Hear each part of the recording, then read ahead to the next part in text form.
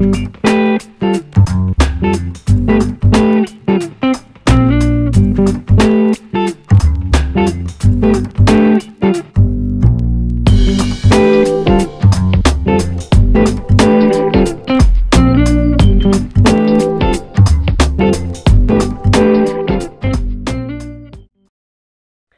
everyone, thank you for joining me today. Welcome to my garden. So today I'm continuing with the project that we started on the side of our house, and I've been digging quite a bit. And you have probably, whoever has been following us to when we started this project, and so we are continuing. And for anyone that are new to our videos and not really sure what's going on here, that we started this project on the side of the house. I'm gardening in as far as my research, I'm gardening in zone 8B. I'm in Mediterranean zone 8B, equivalent of USD USDA zone. So anyway, I just wanted to update you what's happening here. So in my last video, you guys have seen that I planted this eucalyptus right here, and they're doing really good. I think they will be just beautiful structural piece for this area right here.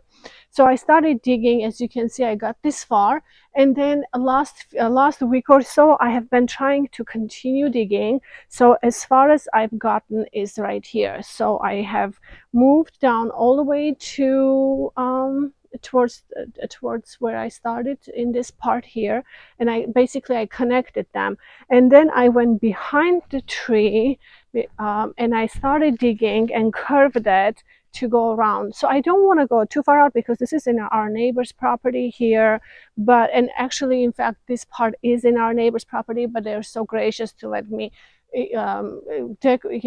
plant here the way I really want to, and they really have the children. They don't really like to deal with it, and I can maintain it, and it will look good from our part at least, especially when these evergreens start to grow and kind of have a nice, form a nice hedge. So it will give us a bit of more privacy. So I think they're very happy with that.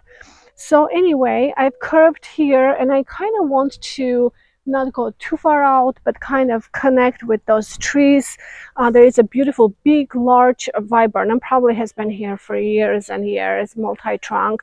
The other one is a crepe myrtle right behind it, which will go on the other side, and we can see that.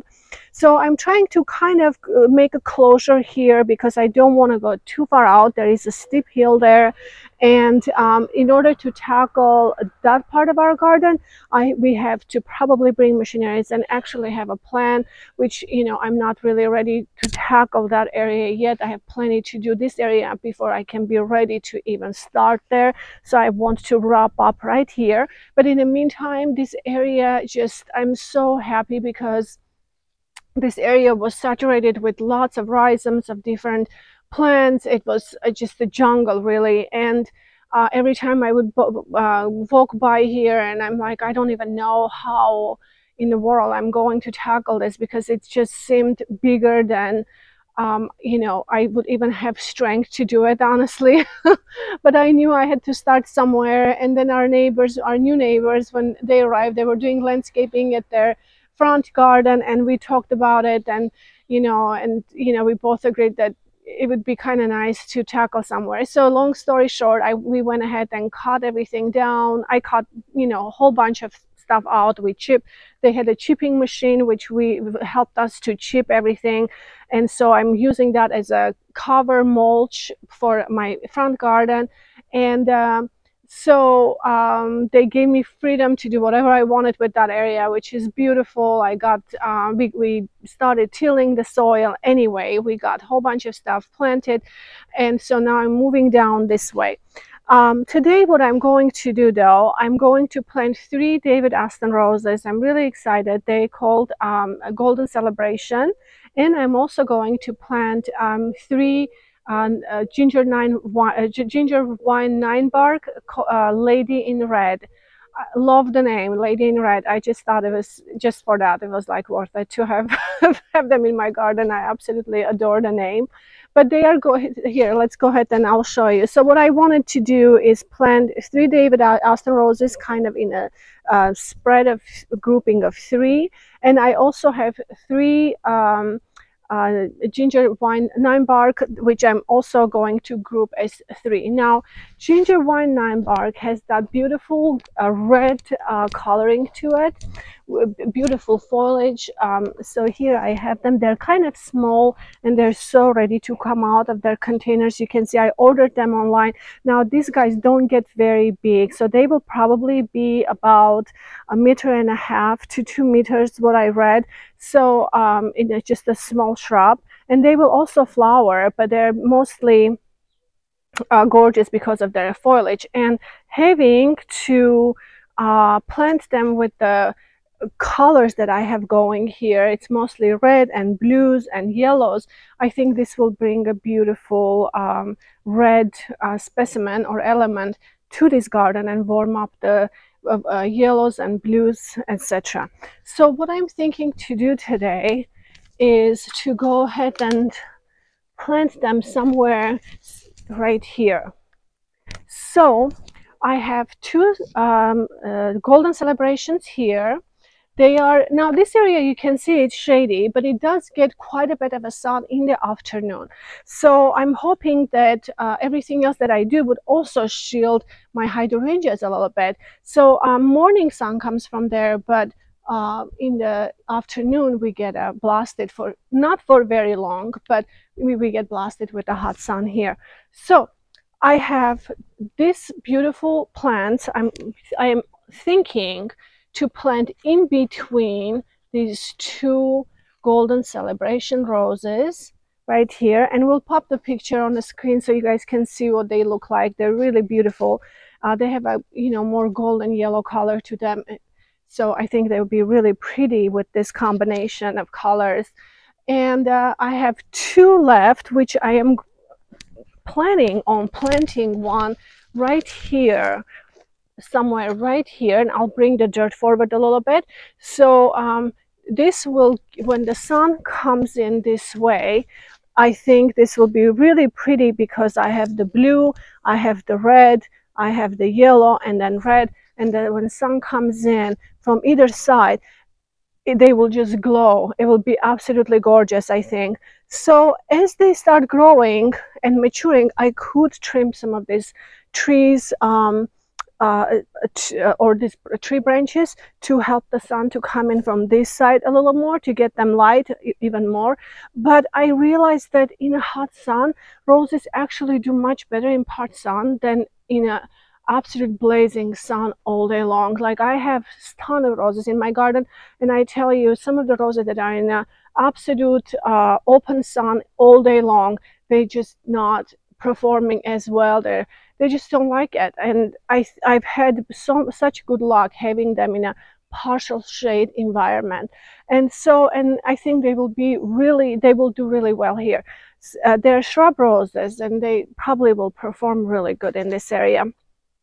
So this one I am thinking to go ahead and plant, which, like this one, I have to probably cut today and get these guys out from here.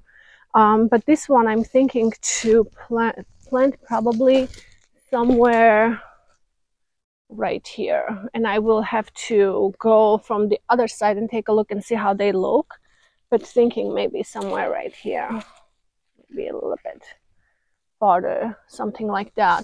But in the future, what I can do, I'm also planning on maybe planting a few more like different colors of hookgrass, maybe in a red tones, which I think it's going to be really pretty. But one step at a time. But this can be filled, and it can be brought to light a little more as we continue on with this project. So I'm going back here to take a look. It's always important to look to see how, from the far, to see how they look. So I'm gonna stand here on the stairs and looking back. So it seems like these two are really nice spot. The other one is in a great spot too, but I do need to bring the dirt a little forward because right now it's, you know, made into the hill because I've been digging. So I'll even that out, which will make it, which I can at that point I can plant the ginger wine 9-bark a little farther out, and that would probably be really nice. So, and then I wanted to tell you that I had my third golden celebration rose here on this side, and again, this is kind of shady area here, but I think it will do just fine because as it matures, I will start cutting some of the branches, letting the light in, and it will be plenty of light, I think, for the shrub rose right here. So it will flow really, really well right here. So I will go ahead and get this started, get this done, and I hope you guys will enjoy watching me plant everything.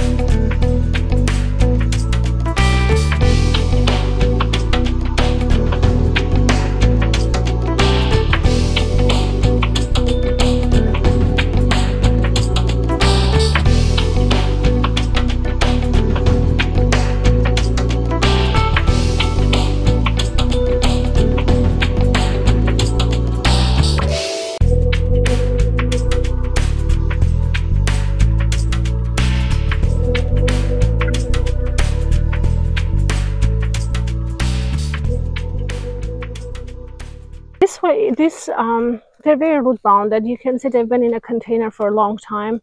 So what I'm doing is just basically teasing the roots a little bit, so they start gripping the soil and keep starting to develop. And also I'm using microfungi. Is that what it's called? I just totally lost that. Mycorrhizum fungi in the. So I am also using mycorrhizum fungi in a hole to help them with their root development quickly. I had really great luck with them. I don't know how I've done it before and grew the entire garden without any starter fertilizer. But I'm loving using this product. Okay. So there is our 3 ginger wine 9-barks. Oh, my hair.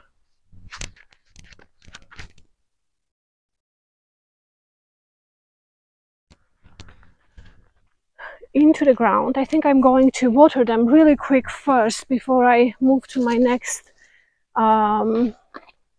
rows. Okay, you guys, so I went ahead and planted 3 ginger wine 9-bark Lady in Red. I love how they look. I think it's going to be beautiful here. And I also, because George had to run and get some mosquito spray. He was getting eaten up by mosquitoes. So I went ahead and planted a golden celebration rose right there. And this one was a hard one. And I thought, you know, it might be just better for me to just go ahead and plant it because I had to get in the middle of those branches. I had stuff stuck on me, and so it wasn't really that pleasant in a camera to get it done, but I got it and it's planted. We'll go over in a moment and we'll see that, but at the right now I'm going to water my Lady in Red, and then I'm going to plant these two beautiful roses right here. I'll place them again. I'll look again because when I film what I do, I always get nervous and I try to make it quick without looking, and then I look back and I see mistakes that I've made. So I really want to take my time, make sure I do it once so I don't have to come back and fix it afterwards. So I will go back, look one more time just to make sure that they are in the right place, and then we'll go ahead and plant them.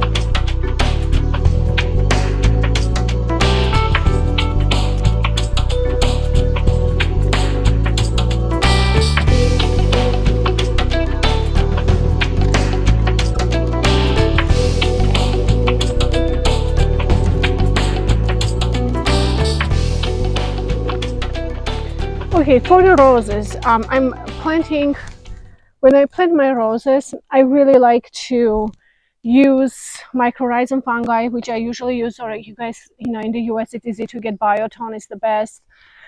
Here I can't get that, unfortunately.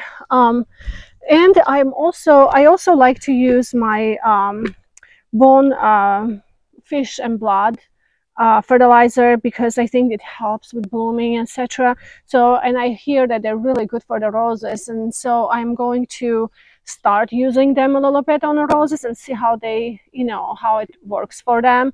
Also, I'm using Infuse, which is a systemic insecticide. Usually I use this for my roses, and I actually purchased this from the US last year, and I hope I can get it more because, I mean, this is organic for organic gardening and everything, but this really helps with the black spots.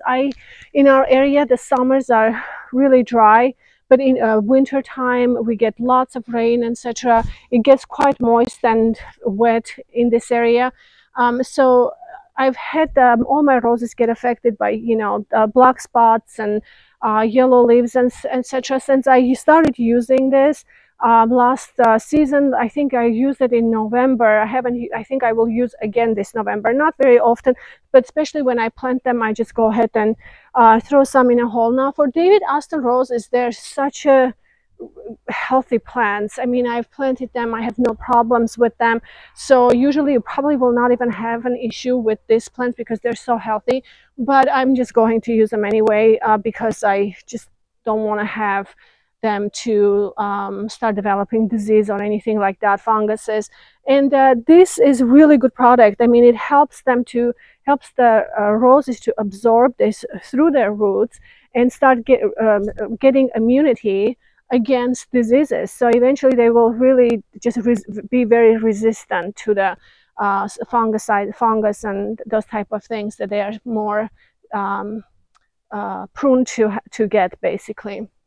I also use them on clematis because in our area clematis also can get a wilt and stuff.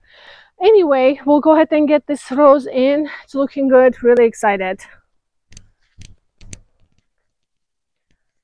Oh, and I wanted to mention, I am not amending the soil very much. I will apply some manure to the hole with the mixing of the soil, but I'm not going to amend too much because, in fact, when I was digging this area under the pine trees, It's a really good soil. It has literally almost no clay.